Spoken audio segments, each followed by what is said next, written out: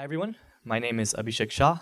Today I'll be presenting on quantifying data flow analysis with gradients and LLVM. This is joint work with Gabriel Ryan, Dongdong She, Kaustubh Bhatt, and Suman Jana.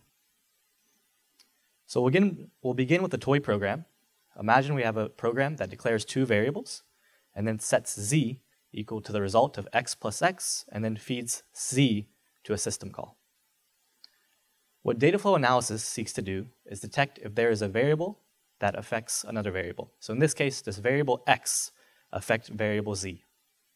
And why is this useful? You can imagine if x is set to some user input and you're in the security realm and you're trying to detect a vulnerability, you want to know if variable x affects variable z. That is, if there's a data flow between them two. And you can imagine in the security realm, you don't want malicious user input to affect the arguments to a highly privileged system call. There's also a data flow between this technique of data flow analysis and other program analysis tasks. For example, in guided fuzzing, you can identify which bytes affect which branch variables and focus on these bytes. In information leak discovery, you can detect which sort of inputs affect CPU usage or memory usage. So that's how it's useful there. And then it's also being used in malware analysis. One popular instantiation of data flow analysis is dynamic taint analysis. The idea here is that we have certain variables that we want to mark as sources and sinks. And we want to detect if there's sort of this flow of data between the sources and sinks. So in this case, we have variable x. We're going to mark it as the source. And we're going to see if this sort of, when we mark it with the source, this taint or color, if this taint will flow to the variable z. We encode this taint or color using Boolean labels. And these Boolean labels represent the absence or presence of this color or taint. And so in this case, when we hit the instruction z equals x plus x, we want to know if this taint or color will propagate. And in this case, a natural sort of rule is if the input operand is tainted or has this color, then the output operand will too. It's a natural set union operation. And so for every operation, we have rules that will propagate this taint or this color. But one limitation of this rule is that some of these rules, one limitation of this approach is that some of these rules can be imprecise. So for example, we have the same exact snippet, except the only thing that has changed is that we switched to a subtract instruction. The idea here is that we can use the same rule, so if x is tainted, then z would be tainted, and so that's what our rule would tell us, but it turns out that this is a false positive, and this should not be a valid data flow. The reason for this is x minus x is 0, and so there's no way that variable x can affect variable z, because there is no data flow. And so the idea here is that some of these rules can be imprecise, and the subtraction rule in particular can introduce false positives. Another limitation of dynamic taint analysis is that these taint labels themselves are Boolean in nature, and they're discrete. And for that reason, you cannot quantify these data flows. You cannot detect how variable x affects variable z. And because we don't have this quantification in terms of figuring out which data flows are most important, we cannot assign an order to them. So that's another limitation of this approach. And so how do we get around this? We draw from the field of calculus. And the idea here is that the slope is a way of quantifying the rate of change of how an input affects a variable output. And so in this case, if we have the function y equals 2x, the slope is 2, and that indicates that if I change x by 1, y will change by 2. And in higher dimensions, the slope is also known as a gradient. And so that's what we basically did with this line of research. We use gradients to track and quantify data flows in sort of data flow analysis. And so instead of marking the taint source with a Boolean taint label now, we'll mark x with a gradient of 1. And then when we hit the instruction z equals x minus x, we'll use the rules from calculus. So the gradient of z is equal to the gradient of x minus the gradient of x. And because the gradient of x was 1, we'll have 1 minus 1, and so the gradient of z is now 0. And that's exactly what we want to capture. Additionally, you can imagine in the case if it was x plus x, we could do 2x, and so when I change x by 1, the gradient of z is 2, and that indicates that if I change x by 1, z will change by 2. And so why do we use gradients? They quantify the data flows, and also these rules compose precisely due to the chain rule of calculus.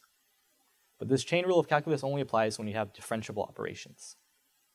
And programs, unfortunately, do contain non-differentiable operations. For example, if we take the bitwise AND operator, and the code snippet for it is to the right, we have a following graph. And there's some discontinuities here. X equals 6, when x equals 7, it's also 1. And then when you say x equals 8, it drops immediately to 0. And so there's this discontinuity. So what we need to do is be able to compute a gradient in this regime. One way to compute this gradient is to take the point to the left of it. If we're evaluating the gradient at x equals 6, you can take the point to the left of it, or maybe the right, and try to use that as an approximation. Another approach is to sample the region around x equals 6. So in this case, we look for 7, and then maybe 8, 9, 10, and ideally we want to use the minimum. And if we have multiple minima, like in this case, we pick the closest one. And so this idea of sampling around this area of the point you're evaluating at is known and captured by the idea of proximal gradients. So proximal gradients will find local minima in this sort of bounded region to approximate the gradient. And so proximal gradients are a way of approximating the actual gradient. So I'll show you a quick example of how this works. The idea is that we're going to sample this region, and this red sort of line indicates the cost, or basically we're trying to find the local minima of this region, and this red line will increase as we go further away, just to show that if we have multiple minima, we pick the closest one. And so now, once we have this local minima, we'll start at x equals 6, we'll go to x equals 8 in this case, and use that as the approximation of the gradient. And why did we choose proximal gradients? There are actually really nice theoretical guarantees of how you can bound the region. So in this case, you don't have to search everywhere. You can just search a certain region of it to make the gradient pretty approximately correct. Instead of calling our technique dynamic taint analysis, we call it proximal gradient analysis. We implement it in LLVM. It's based on LLVM's Dataflow sanitizer, which is the state-of-the-art dynamic taint analysis tool in LLVM. And the main idea of how we implement this is shown below. So for every application code snippet, we'll add additional instructions to propagate the gradients for the application instructions. So when we have y equals 2 times x, we'll have this corresponding normal program sort of contents, and then we'll add this instrumentation to be able to propagate these gradients. So the key idea 1 is that we'll instrument operations to propagate gradients, and now once we have these gradients, we have to store them, and we'll use this concept of shadow memory to store them. So a concrete example of how this instrumentation works, let's imagine we have the following snippet. We have the same regime as before, 2 variables declared, and z equals x plus x. We'll allocate x and z using the LLVM IR. This is the generated LLVM IR.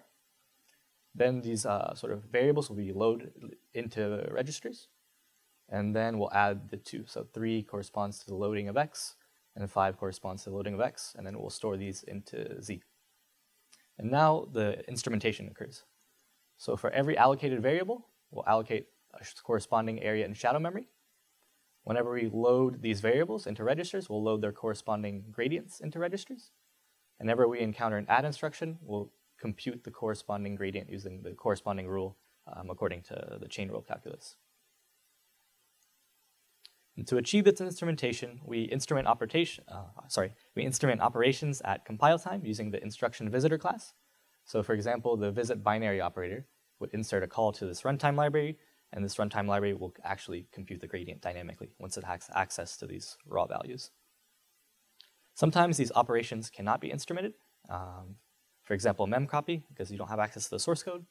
And so what you can do is instead of calling memcopy directly, you can actually call wrappers around it. And these wrappers are responsible for propagating the data flows, or the gradients in this case. And so the instrumentation will not call the operator directly, it'll call the wrapped operator. It's a similar idea for functions and their arguments and their return values. So at runtime, we have basically code that will find, in this case, the proximal gradient for the bitwise AND operator with these concrete values by doing a sampling. And we have sort of minimal runtime overhead because all the instrumentation is inserted at compile time as opposed to dynamic binary instrumentation. This is the same pattern followed by address sanitizer, and it is shown well to have sort of minimal runtime overhead. Once we have computed these gradients, we need a way to store them. And so the idea here is that for every application level memory variable, we have a corresponding gradient in the shadow memory. And so we could directly store these gradients in the shadow memory, but it turns out that most of these gradients are the same.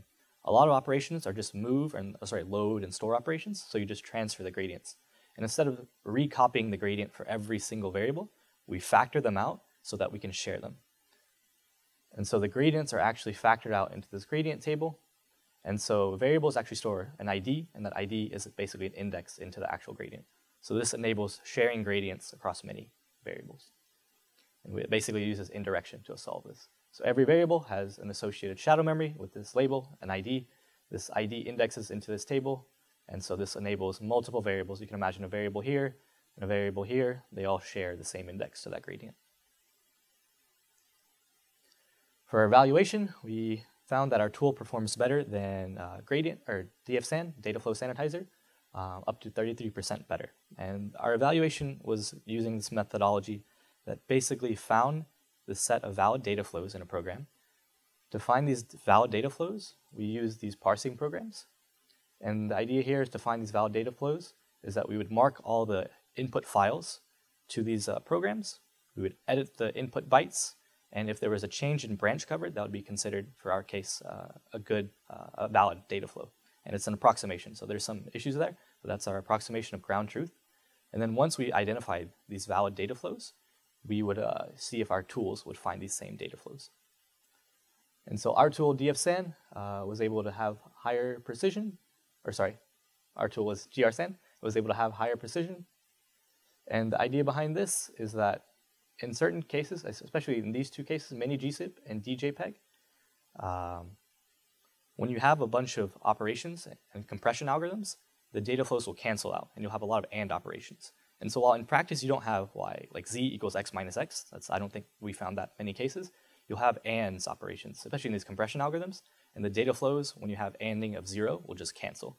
And so Taint would believe that if it's an AND operation, you'll set union it, but in the gradient case, we don't. And so that's how we were able to have higher precision in the sense that we were able to remove false positives. And precision just remembers the number of valid data flows, and then recall is this the number of total data flows you compute. What's more interesting, I think, is that we can use this tool to find bugs. And so the idea here is that because we have a way of quantifying the data flow, we can order them. So if you know that certain data flows exist, you can pick the ones with the highest gradients and sort of try to edit them to trigger, in this case, memory allocation errors. If you can edit the input to some vulnerable operation as malloc, or if you can overflow the bitwise operation. So that's what we basically did. We tracked the gradients for arguments to these known vulnerable operations, such as bitwise and memory allocation operations, and we were able to find a decent amount of bugs in these programs. So the key takeaways, one, is that this framework in LLVM, Dataflow Sanitizer, with minimal changes, you can actually compute very interesting dynamic analyses from it. With minimal changes, we were able to propagate gradients instead of propagating Boolean taint labels. And then two, this idea of non-smooth optimization and gradients, there's probably some interesting connections to explore in future work with that in program analysis. I think a lot of like loop-related optimizations involve polyhedra. I think there might be interesting things to explore there with non-smooth optimization instead. So I think that concludes this talk, and if you have any questions, I'd love to answer them.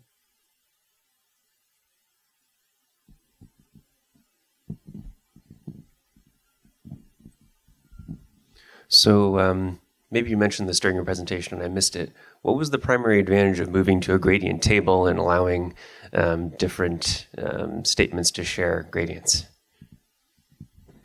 There was two main issues. One was memory usage, especially if you, like the actual Dataflow Sanitizer supports this idea of sparse labels. And so basically you want to minimize the number of labels you have. So that in the shadow memory, you minimize the number of shadow memory. And the second reason is that imagine you have a different data structure or you have multiple data structures. If you can have these indices into like multiple data structures, so instead of having just a gradient track, you can track like the Boolean taint label, maybe an interval. If you store these interval, gradient, and Boolean table all into shadow memory, your shadow memory would explode. So that when you decouple them, you can have multiple tables, and then you can have this sharing as well as like multiple data structures tracked. That's the main reason.